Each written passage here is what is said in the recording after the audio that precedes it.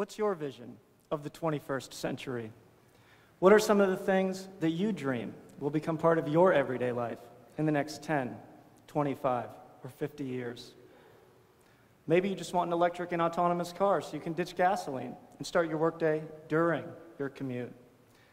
Or maybe you like the idea of going to work simply by putting on a virtual reality headset, hitting a button, and voila, you're in the office. I think we can all agree that completely sustainable food and energy sound pretty good. How about 3D printed personalized vitamins or even internal organs dialed in to work with your specific genome? My dream? To take a trip to a luxury space hotel that's orbiting the Earth like a satellite, where I can see 16 sunrises in a single day, all while hanging out, sipping my gin and tonic in zero gravity. All of these pie-in-the-sky hopes and dreams, these ridiculously prolific design challenges, can we really come up with practical, scalable solutions to them in just a few decades? I believe we can, and we will. The common thread that will enable our dreams is simple: combining the finest what it's made of with the best how to make it. We need the right materials and the right processes. In short, by combining advanced materials technology with state-of-the-art process engineering, we can develop new designs that can change the world. This kind of approach, this new design paradigm, it's already here. It's called simply next-generation manufacturing or advanced manufacturing. But it is way cooler than it sounds. And now there are 3 steps that I think are critical to understanding the power of next-gen manufacturing. First, we can design what we want to build from scratch. Next, we can make sure that our designs are going to work before we build them. Then, when we're ready, we can build only what we need when we need it. Together, these steps get us better solutions to harder problems faster. Before we dive in, I need to clarify something. The elephant in the room. Dark, gloomy, dirty, grimy machine shops are not next-generation manufacturing. These places are not our manufacturing reality anymore.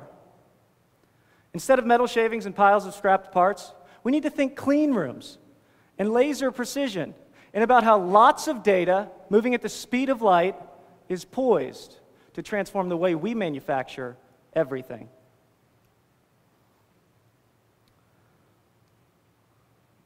Remember this old friend of ours from chemistry class? This is the first thing that taught us that materials have numbers.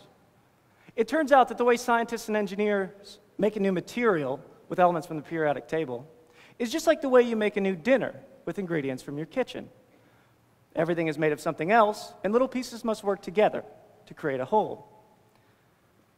After you make a new recipe for dinner, you need to try it out or taste it. Maybe it needs more spice, less heat, or different amounts of each ingredient.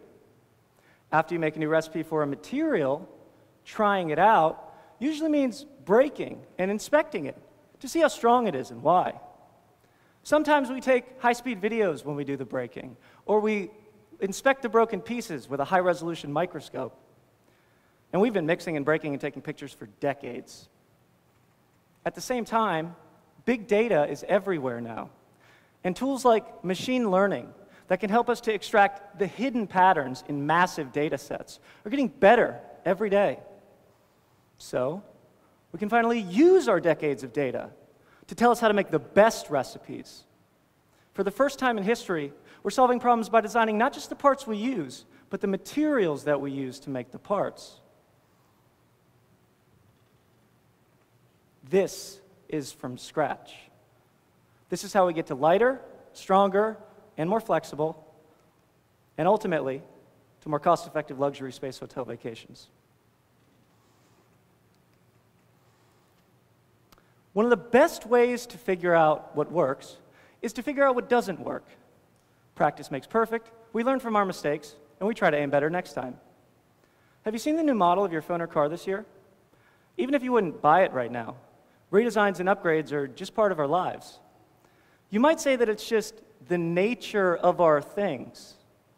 And it is. We're evolving side by side, along with the product designs and designer products that we use every day. Speaking of product design, one of the first steps in any design process is to create a model of what you want. Sketches at first, but if you get serious, then it's time for a 3D computer model. And there are a lot of cool things you can do with 3D computer models. Let's consider just our ability to redesign existing models and to test our redesigns using simulations that mimic real life. If our simulations are lifelike enough, then we can be confident that our design will work great.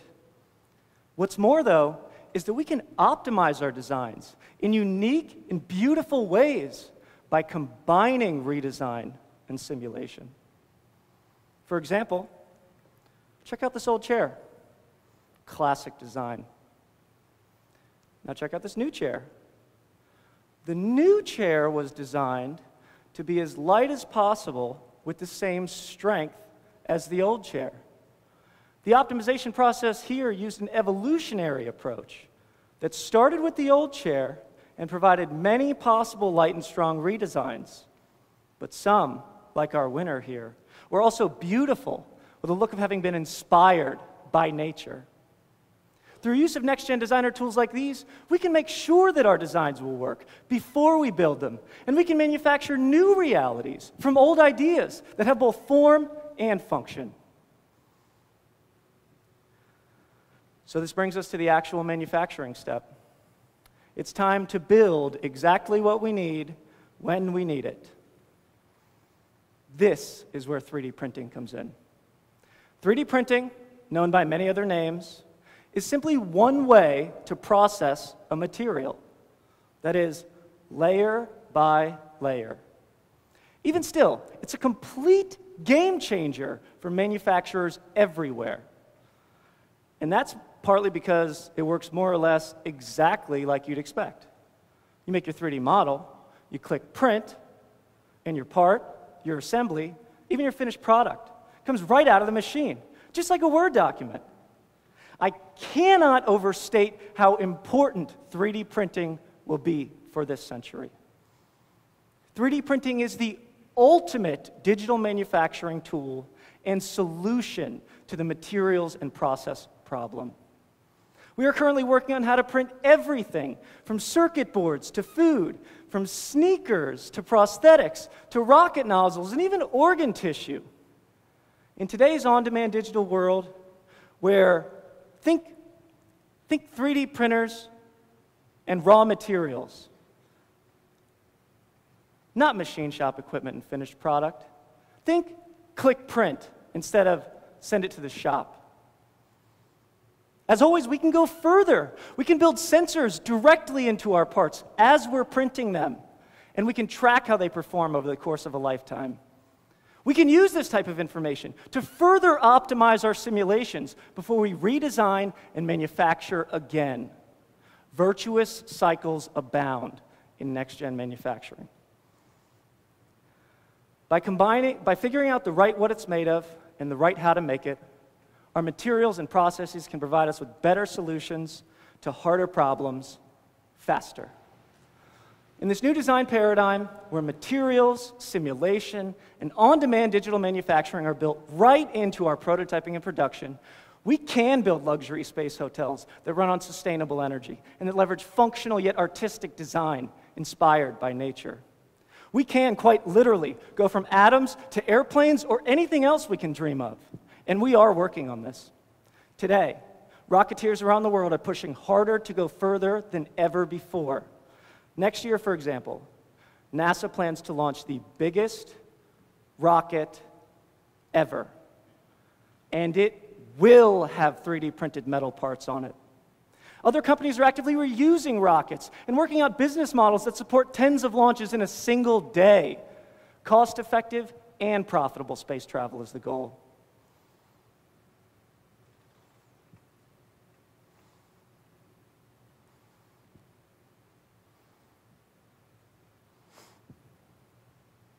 We're going beyond 15 to 30-year projects like the International Space Station, a mere 250 miles away, beyond armies of satellites orbiting the Earth to give everyone more consistent, reliable internet access, and beyond even luxury space hotels. We want to explore and colonize Mars, to become a planet-faring species.